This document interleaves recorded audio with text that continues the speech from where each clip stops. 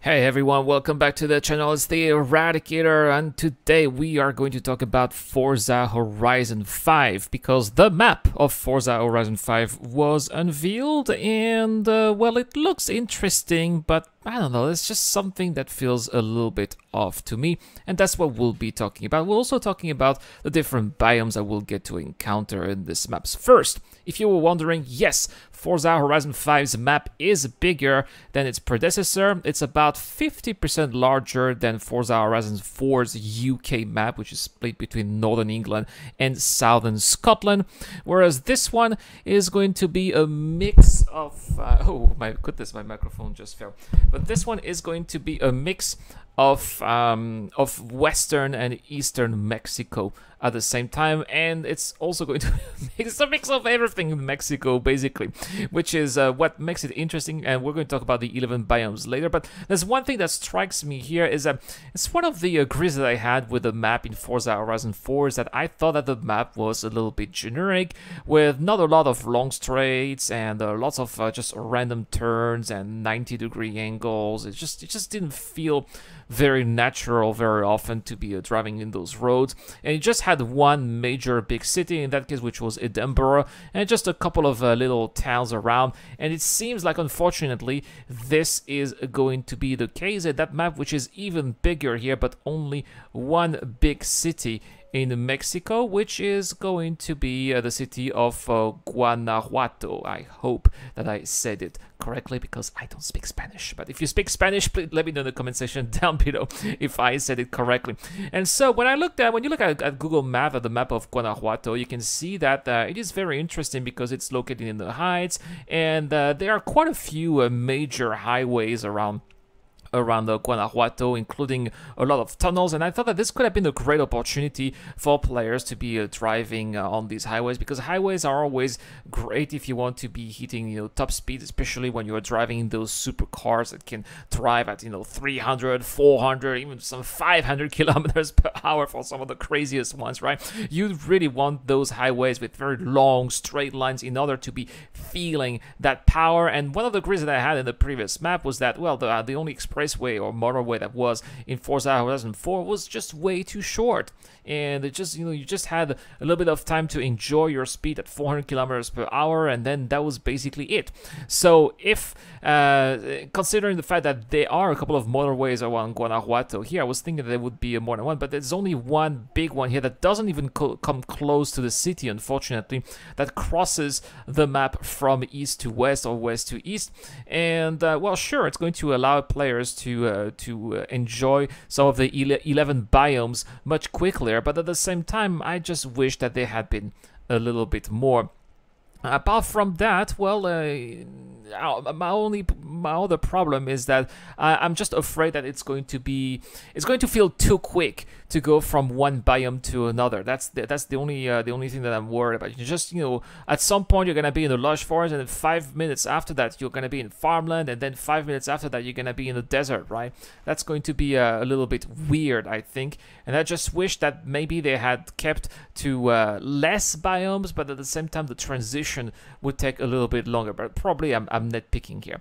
Anyway, speaking of the biomes, what are we talking about in Forza Horizon 5? Well, looks like the first one that we are going to be talking about is going to be the canyons here, and those canyons are also of course iconic to Mexico. You're gonna be especially, I think if we look at the map, they're probably going to be located down the south of the map, which is where it looks like you have some rapids and waterfalls and really exciting forests and rivers there, with a lot of off-roading as well. So I think that this is where we should be expecting those canyons. Next, we have the tropical coast, and there's going to be probably two of them around there. There's probably going to be a little bit on the eastern side, which is which is going to be the Gulf of Mexico, and there's going to be also some of that on the western side as well, which is where that main river is going into the ocean. There's some kind of river mouth as well, but it looks like this part is going to be a little bit more arid. Also, by the looks of the map, it looks like the color of the water is also not going to be the same, so it's going to be making some differences there for sure. Next, you have some farmlands there. They say that apparently it's going to be filled with lush vegetations and lots of fruit-bearing trees and some small rivers, obviously, right?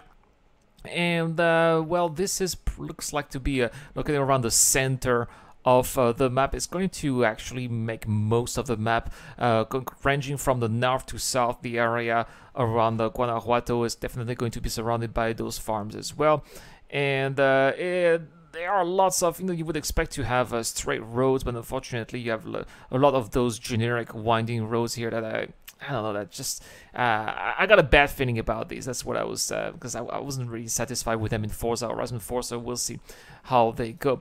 Anyway, next we have the arid hills. I mean, when you think of Mexico, this is definitely what you are what we're thinking of, right? And I believe that these arid hills are going to be located around the Grand Volcano that is basically taking most of the northwestern side of the map, and definitely looks like this place is more arid with less roads, a lot of off-road capabilities as well. So that's what we'll be looking at here. We are going to have jungles too, definitely more towards the south of the country, and probably near the canyons that will be able to be found as well. That definitely makes sense. Maybe this is also where we'll be having a look at some of the Aztec temples here that you should expect to be seeing. There's another biome here called the Living Desert, and that's where you're going to be finding a lot of cacti and sand cacti, small plants, oases as well. It's definitely going to be quite a change compared to Horizon 4, and it's going to be one of those areas going to make a lot of dust. It's going to be very interesting to be racing there. Rocky Coast, which is probably not going to be located too much near the eastern side, which is where you have the Gulf of Mexico, but probably the kind of coastline you would find on the western side near the dunes as well. There's got sand desert as well, obviously, and this is going to be northernmost here of the Rocky Coast, where you have not just sand desert, but a lot of dunes as well, and it's going to be going all the way to the sea. It's definitely going to be absolutely gorgeous driving there, and a wonderful playground for SUVs.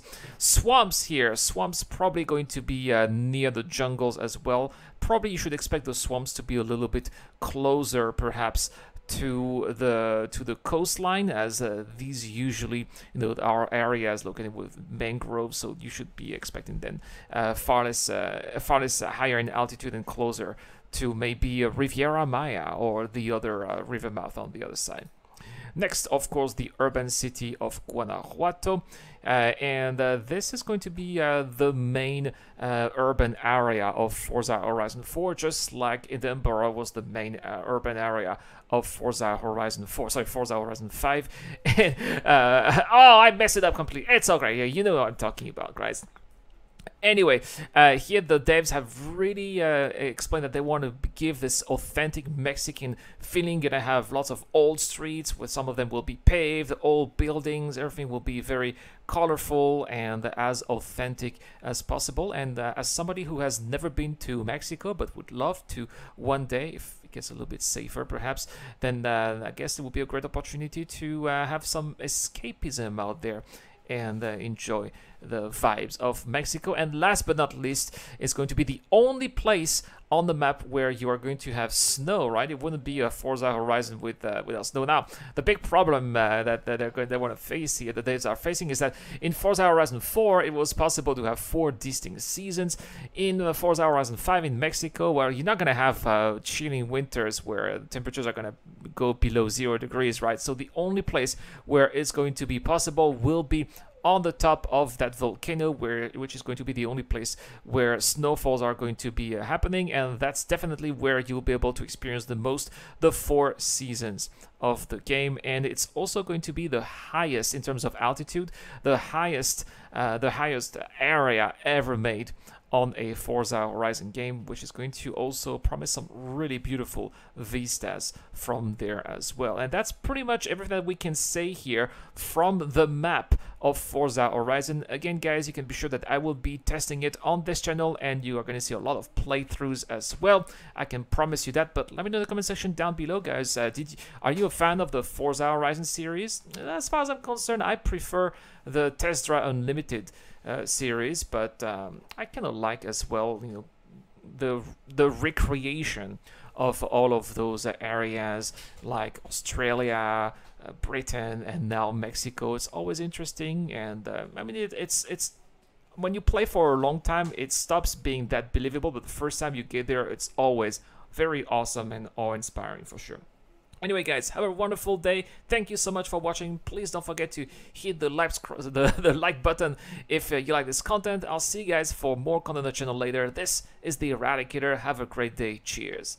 This video is brought to you by the people who support this channel on Patreon and via the join button as well. Supporters of the channel get access to lots of cool perks, such as access to my private Discord, your question answered in the show, you get to know when I'm going to play, and also you get to have a chance to influence the editorial line of the channel. Any help is appreciated, starts at just $1 a month. Thank you very much for watching. This is the Eradicator, and I'll see you guys later.